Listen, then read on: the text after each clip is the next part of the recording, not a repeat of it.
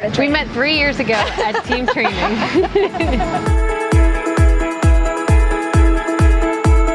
It's something to not only look forward to, but motivate me to get to the gym and be consistent with the workout. Yeah, it holds me accountable.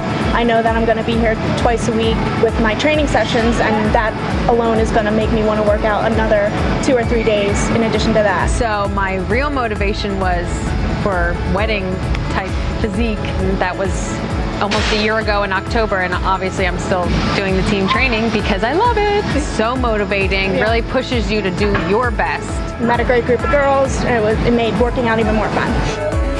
Come down to the final pool! New members as well, it's good integration, a good way to meet a group of people. When you become an adult, it's outside of school, so where do you meet people? Right. It's with your hobbies and your where you spend your free time, so the NAC is only a natural place to meet friends. I was at her wedding. There was a whole NAC table, and there's a picture somewhere of it. Yeah. But we do other classes together too, and have like a group text that we would say, who wants to do this class tonight? Some people might be a concern for money.